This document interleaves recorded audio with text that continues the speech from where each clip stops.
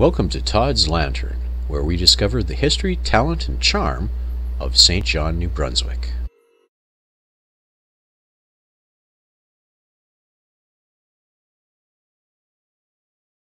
That was Wally's short story.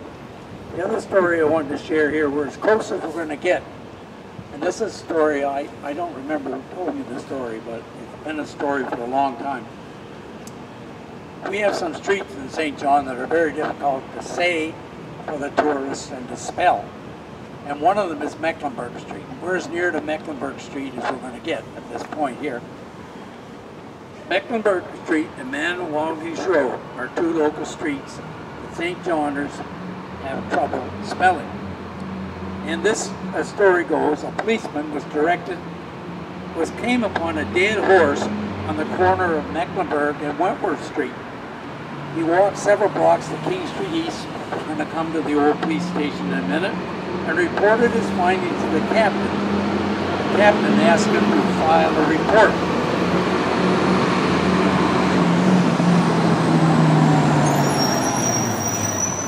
When the report came in writing, it was noted that the horse had not been found in Mecklenburg and Wentworth Street, but on the corner of Duke and Wentworth Street. So the sergeant immediately said to the constable, "I thought you reported that the dead horse was on Mecklenburg Street." And the constable replied, "I couldn't spell Mecklenburg Street, so I dragged it up to Duke Street."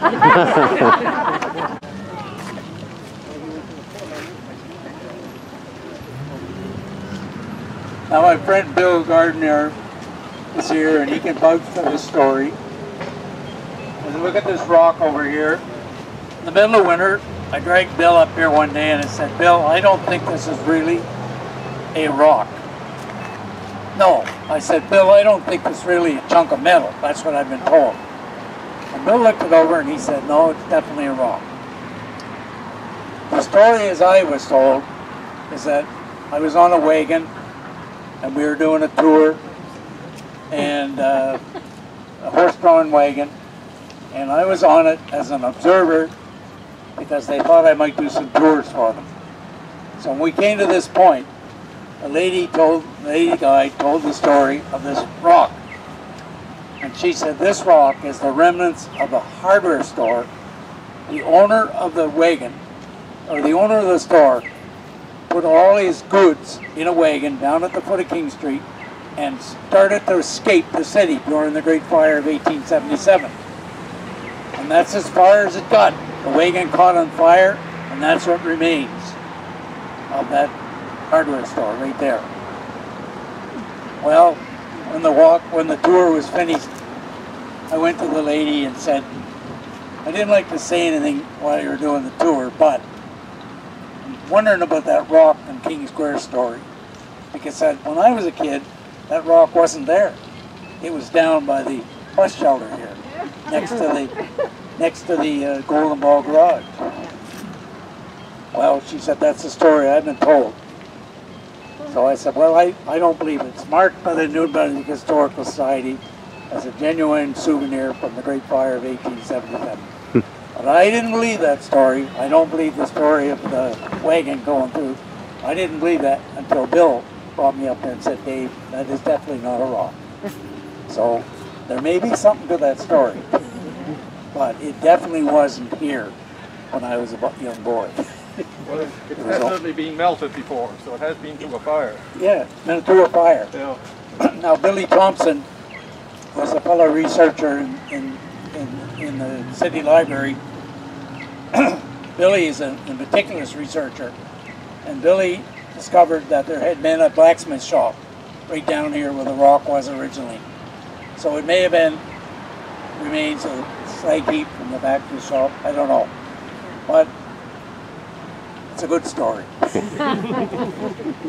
So our next stop is where the old police station was, on King Street East.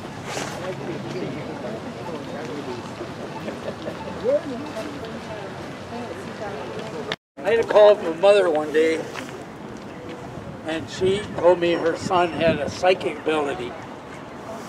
She could take him to any place in St. John and he could tell what had happened in those places. And would I mind if she would come along with the boy and take him on a walk and see whether or not he could identify some of the things that I knew about that he didn't know about. So I did that, and it just blew me away. The young boy was maybe 20, and at Chubb's Corner, for instance, he told me there's been a lot of tragedy in this corner. Well, of course, people lost their properties in tax sales in Chubb's Corner. And every place I took him, including the courthouse over here, he told me things that could have happened, and he had no idea what these were. But the most astounding thing that happened was right here on this rock. When we came to this rock, I told him nothing. He could not go near the rock. He got physically sick. This is where all the criminals in St. John were hung, right on the top of this rock. And he absolutely could not go near the rock. So it was an incredible lesson for me. I mean, I think we all have some ability. We sense sometimes something is going to happen, and we should pay attention to that, but we don't.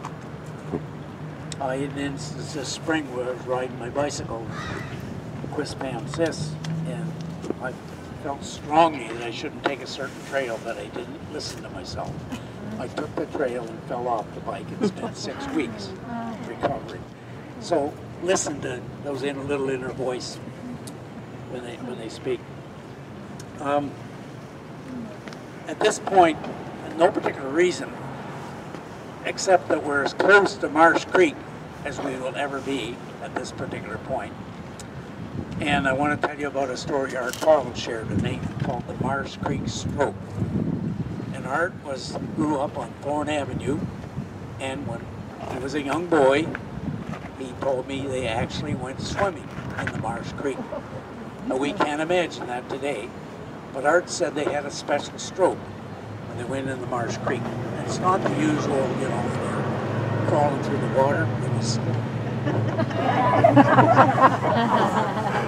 That was Art's story. He isn't around to say it isn't true, but it certainly, he told me it was true. One more little stop right here. These stairs would be about where the stairs of the original police headquarters were located. The jail itself, that's pretty well the imprint of what the jail was like. And the police building was here, and then the little postage stamp drink was on the corner. And my friend George Steers worked here, and I also worked in the police department for 1 year as a clerk. But I didn't have the experience George had. And George never told me the story, his wife did. And she swore, she told me, "You'd have never put this in print, David, while I'm alive." Maybe Dorothy, yeah. But I asked her son Roddy if it was all right to share the story, and Roddy said it was. So when George was working for the police department, he was the administrative assistant to the chief. So he wasn't actually a policeman, he was a civilian employee. And Dorothy and George had a big house in King Street in West St. John. And they rented out some of the house for people that needed an apartment or a room. And one of the persons they'd rented to was a lady. And this lady was in the habit of not wearing too many clothes around the house. And Dorothy would get after her, and she would get drinking, and she would lapse into the nudity. Anyway, one day she lapsed into nudity and went for a walk. And she was picked up by the police and brought to the police station here on King Street East, where George was working on the front office. And when she came in, the two officers, she immediately recognized George and rushed straight over. to give him a big hug. George, of course, was mortified that he would know a lady who was strolling around the streets nude. And he pretended he didn't know her, which made her all the more affectionate. And Dorothy said, George would not appreciate you telling this story, so don't tell it while I'm alive. But she's gone now, and Roddy, her son, said, David, you're free to tell the story.